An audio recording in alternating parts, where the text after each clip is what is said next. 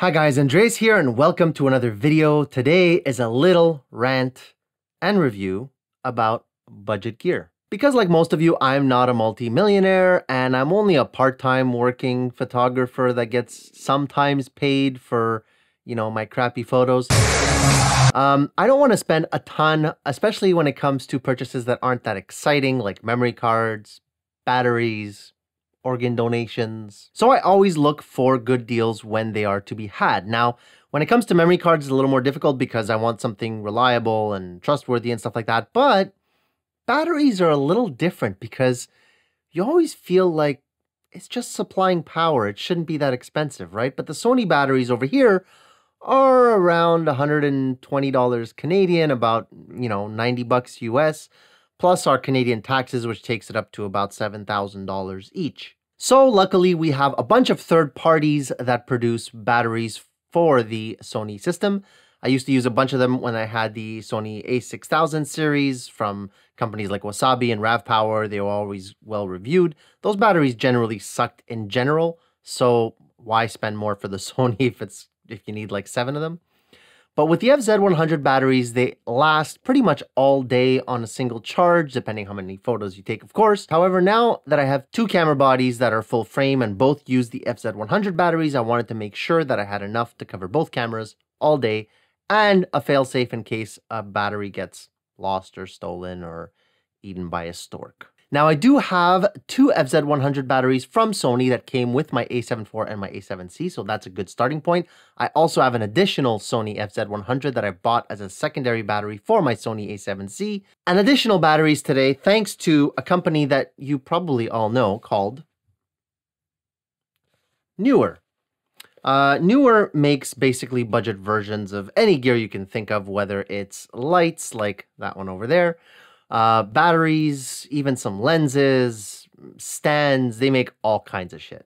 So when I found this little case from Neewer that comes with 2 batteries and is USB-C, micro USB, and USB-A rechargeable, and can act as a power bank with batteries in the case, I thought, hey, let's give it a shot.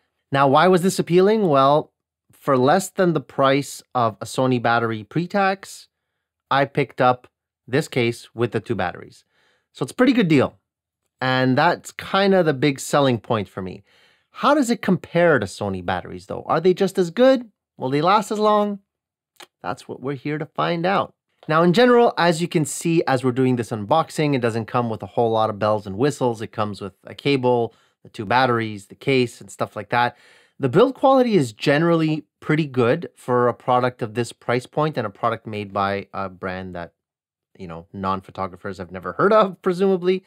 But the build quality was surprisingly good. My only complaint was the hinge on the back of the case, which does seem a little flimsy. I don't know how long it's going to last, but when it's brand new, it's fine. You throw it in a bag and the case is pretty flat and doesn't stick out and won't open because it has a magnetic lid, things like that. So I think it'll be okay, but that remains to be seen. Now, in terms of the batteries, which arguably are the most important part, they do last a fair bit, not quite as much as the Sony FNP FZ100 batteries. I really wish they would simplify their naming. Come on, Sony. Now, in my testing that I did, I basically put both the Sony battery and the Neewer battery in my A7C recording 4K video until the batteries got exhausted. In between the 2 tests, I allowed the camera to cool down for about an hour and a half and the batteries as well. Both batteries are fully charged. I used the newest Sony NPF Z100 battery that I own, which came with my A7 IV. It's only a couple weeks old. And the Neewer, of course, is brand new.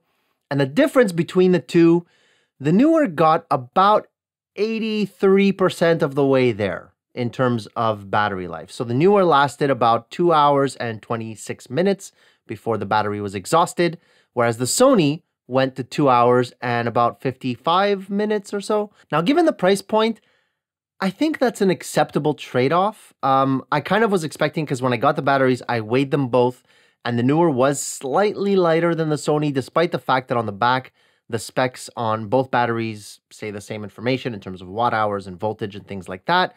But the weight with batteries is always a dead giveaway that you're going to get lower battery life. Now, in terms of rechargeability, what I did is use the USB-C port on the Neewer case that the batteries came with. And I used both a 18-watt charger that you would use with any USB device like your phone or something. And then I also used a 50-watt fast charger. And there was no difference. In both cases, with 2 batteries in the case that were completely drained, it took about 4.5 hours to charge them both to full. And there was no difference using the Neewer or the Sony batteries recharging them. So interestingly, given that the Sonys have slightly higher capacity, the recharge time was actually quite similar, give or take a few minutes, right? Now, in terms of USB power, if you do decide to use this as a power bank to power another device, you will obviously have 1 or 2 batteries in there, which you can use to power a phone or even a camera. I haven't tried it in terms of how long it would take to charge a phone, but you know, in a pinch, you could use this as a power bank if you have a lot of extras. However, for the price you're paying for this thing, I would highly recommend you just buy a dedicated power bank if that's what you're after.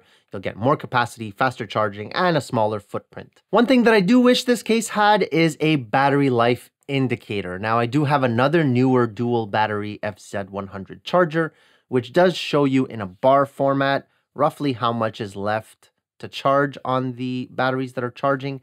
This one, unfortunately, only has an indicator light, which is red if the battery is charging, green if it's full. Not the best user experience, but at this price point, I mean, okay, fine. I guess it's fine. This charger also has 2 SD card slots. No, not for taking pictures or storing any type of secret data you may be gathering while you're spying on people with your camera. But it is storage for 2 SD card slots, and the way I'm planning on using it personally is to put a backup SD card for each of my cameras in case of failure in this case.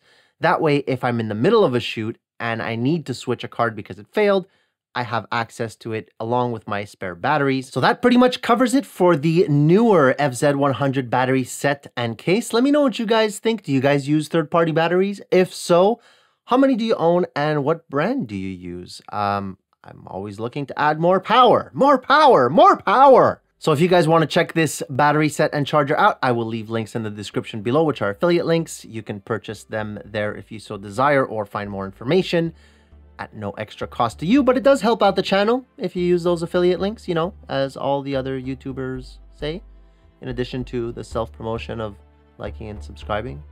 If you got something out of the video, you did, right? Batteries are super exciting, aren't they? I wonder why they don't get many views on YouTube. Thanks for watching, guys, and I'll see you in the next one. Take care.